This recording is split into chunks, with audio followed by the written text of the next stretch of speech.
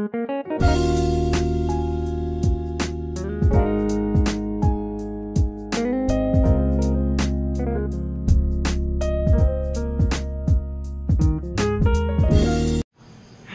up, gamers? Welcome back with a brand new video. And right now, after hard years of work, nakabili na rin ako ng sarili kong PC. And for celebrating this one, gagawa tayo ng unboxing video. We will start on my 24-inch monitor and the keyboard and the mouse, and to the big boy, the CPU itself.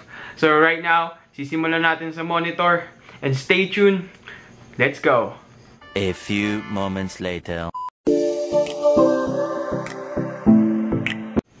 So guys, magsisimula tayo sa aking monitor sa 24-inch HKC. Kung nakikita nyo dito, 24-inch 144HZ. So sisimulan natin yung unboxing. So nag-iba tayo ng setup. Alam nyo naman na nahihirapan ako gumawa ng mga unboxing videos, pero I try to do my best para mapakita sa inyo yung product. So ito yung box. Okay. So, sa mga gusto makita yung details at yung specifics nitong monitor, I will put all that in the description below. So, simulan natin yung unboxing. So, ang originally talaga guys, ang bibilin ko talaga dapat is 27. Syempre, we're having a budget concern. Kaya, maganda naman din daw yung 24-inch. Yun naman din yung mga sinuggest ng mga nagsuggest sa akin kung anong klaseng monitor, kung gano'ng aganda yung monitor na bibilhin, tsaka yung nakausap namin doon sa binagbilan namin. So, nahihirapan akong buksan to. Ibababa natin. Yeah! Masyadong okay. It was at this moment that he knew. He fucked up. Ginagawa mo! May nahulog! Pero at least hindi yung monitor yung nahulog. Guys, so nandito na yung monitor. Yung mga nahulog lang yung mga accessory, yung mga kable. Kaya kalma lang kayo. Hawak-hawak ko pa rin yung 24-inch monitor. So, curved monitor siya. Sayan natin guys. Wow! Grabe! Ayan naman guys. Ang laki. So 24-inch monitor. Curved siya. Ito yung likod. HKC. So guys, babalik na tayo. This is the second part of the video. Ang binili lang is regular A4 Tech na keyboard and mouse combo. So sa mga talagang gamers dyan, sa mga magtatanong, ba't hindi ko binili yung may LED, yung umiilaw? Para sa akin kasi, yung keyboard at mouse, hindi naman siya kailangan ganun kaganda. Depende pa rin yung sa performance kung paano ka maglaro. So kung ano lang yung magiging comfortable kang keyboard at mouse na maganda talaga, hindi mo na kailangan ng mga extra bling-bling dun sa mga mouse at keyboard nyo. No offense sa mga gumagamit ng mga naglalaro ng mga ganong keyboard at mouse. Hindi ko kayo binabash or whatsoever. Talagang yun lang yung preference ko. So, kinuha lang natin is yung regular A4 Tech mouse keyboard combo. So, most of you guys, most sa computer shop, mabibili nyo na rin to. So, tabihan na natin to. Dito na natin siya. So, ito na yung keyboard. So, makikita nyo to most likely sa mga malalaking computer shop o sa mga regular PC na mga mouse and keyboard. Para sa akin ito yung the best para sa preference ko. Nakagamit na rin ako ng keyboard na ganito dati, and okay na okay siya sa akin. And then, the mouse itself, ang daga.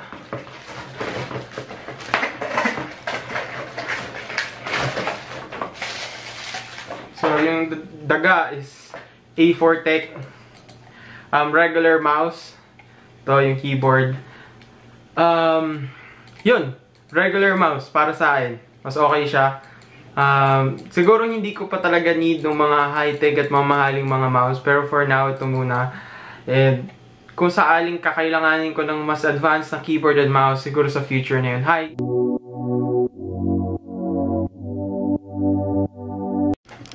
So, guys, this is the part 3 of the video. So, ba't ko sinasabi yung part 1, part 2, part 3? Kasi, ang mangyayari sa editing is pagsasamahin ko yung all of the videos and make it short as possible. So, yung intro, yung part 1 is yung monitor. Part 2, which is the keyboard and mouse. And the part 3, which is the big boy, ito na. Medyo mabigat siya, guys. Mabigat talaga siya.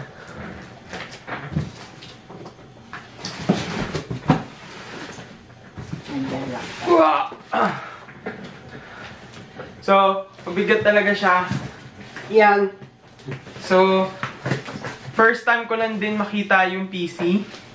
So, kitang-kita nyo naman, naka-lubid pa, naka-tape pa siya. So, hindi ko pa talaga siya nakikita. So, ngayon pa lang natin siya bubuksan. Ang dilemma lang is medyo malaki. Hindi ko alam kung saan ko i-shoot. Pero gagawa natin ng paraan. So, let's cut on this video and then ayusin natin kung paano natin i-unbox.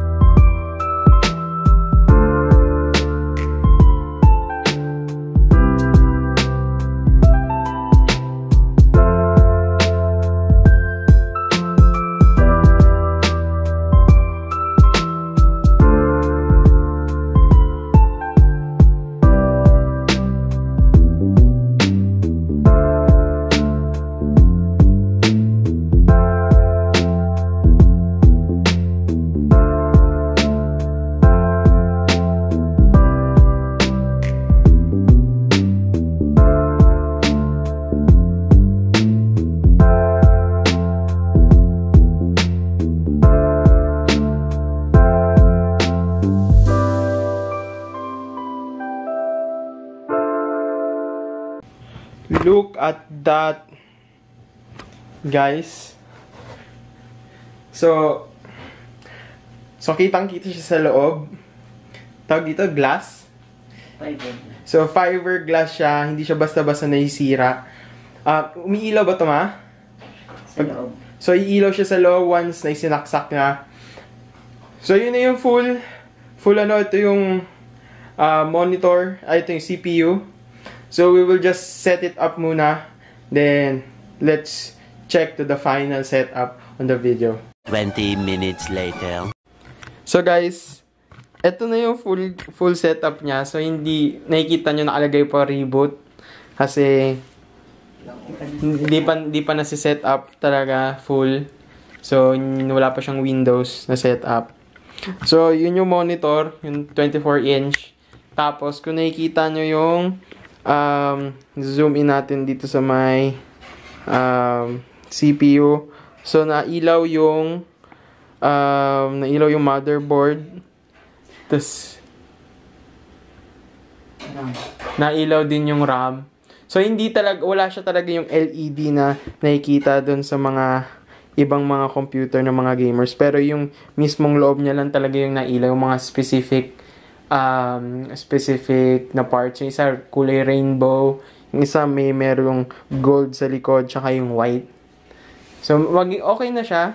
Sobrang bigat niya, sobrang laki. One eternity later. So, yun guys. So, sa mga umabot sa part ng video na to, it's almost 10 minutes or 9 minutes. Maraming salamat sa lahat ng mga nanood ng video na to. So, kung napapansin nyo, in the last part of the video, nandun sa taas ng case namin yung CPU. But currently, dahil maraming mga lindol at mga hindi nating mga inaasam nangyayari ngayong panahon, nilipat namin yung CPU sa baba just to make sure na hindi siya matutumba or kahit anong mangyaring hindi inaasahan sa CPU para hindi agad-agad siya masira. And then, unang-una sa lahat, maraming salamat kay Papa Jesus or kay Lord na napagbigyan ako ng ganitong pagkakataon para mabili yung mga bagay na gusto ko. Syempre din sa pinaghirapan ko, sa mga blessings na mga nare-receive ko, maraming salamat doon. At special thanks sa family ko, sa nanay ko, tsaka kay mami ko dahil sila talaga yung nag-pick up nung PC sa Alabang. So, sobrang layo sa may Star Mall pa yon.